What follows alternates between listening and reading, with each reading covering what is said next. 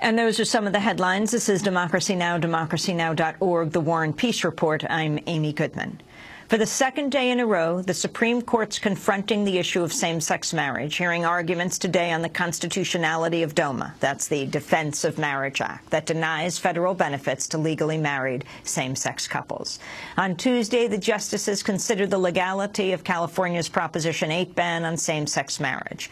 The historic cases are being heard as polls show growing support among Americans for gay marriage. But the nation remains divided. 9 states recognize same-sex marriage, while 30 states have constitutional amendments banning it.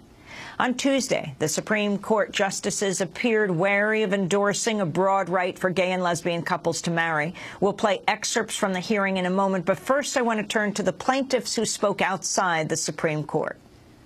I'm Chris Perry, plaintiff in the case just heard in the Supreme Court. In this country, as children, we learn that there is a founding principle that all men and women are created equal. And we want this equality because this is a founding principle. Unfortunately, with the passage of Proposition 8, we learned that there are a group of people in California who are not being treated equally. And that was recognized by a federal court and the Ninth Circuit Court. We look forward to a day when Proposition 8 is finally and officially eliminated and equality is restored to the state of California.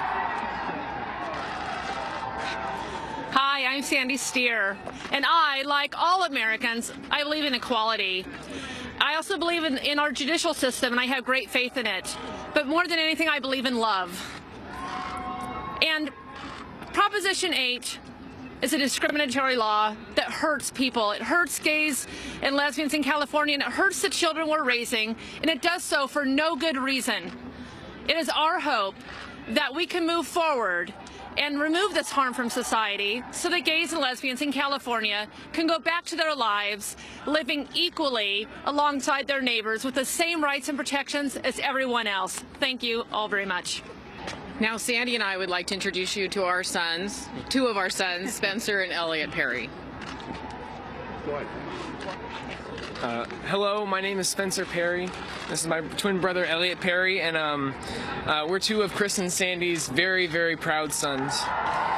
On behalf of myself and my twin brother, I just want to say how incredibly proud we are of our parents. We love them.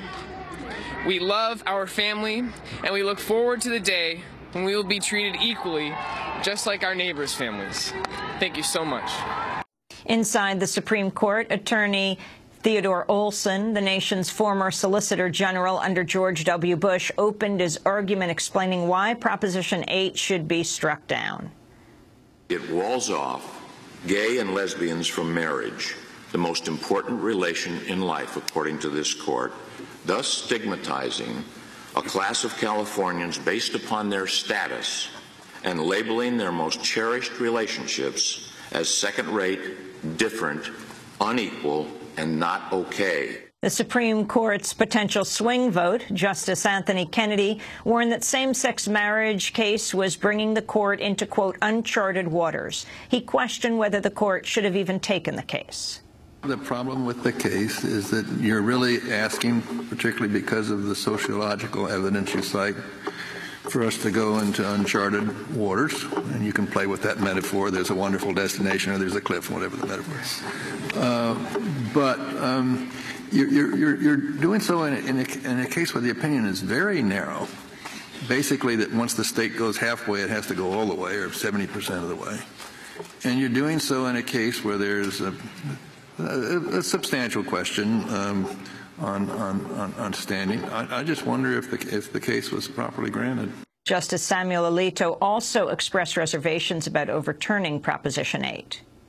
Traditional marriage has been around for thousands of years. Same-sex marriage is very new. I think it was first adopted in the Netherlands in 2000.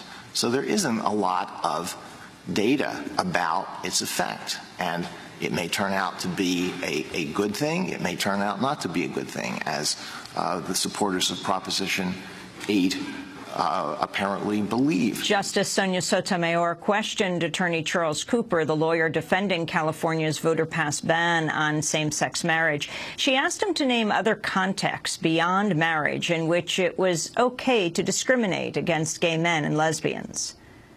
Outside of the marriage context, can you think of any other rational basis, reason, for a state using sexual orientation as a factor in denying homosexuals benefits or imposing burdens on them? Is there any other rational decision-making that the government could make? Denying them a job, not granting them benefits of some sort, any other decision? Your Honor, I cannot. I do not have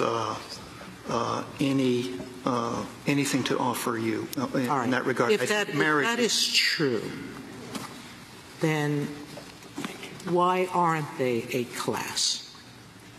If they're a class that makes any other discrimination improper, irrational, then why aren't we treating them as a class for this one benefit? Are you saying that the interest of marriage is so much more compelling than any other interest the state could have? No, Your Honor, we're not, certainly not. We are saying the interest in marriage and the state's interest, society's interest in what we have framed as responsible procreation is vital. But at bottom, with respect to those interests, our submission is that same-sex couples and opposite-sex couples are simply not similar. Thanks so much for watching this report from Democracy Now!, your daily independent global news hour. We don't accept advertising or corporate funding, but rather rely on donations from viewers like you. Please make your contribution by visiting democracynow.org. We need your support today to keep bringing you this hard-hitting, in-depth reporting.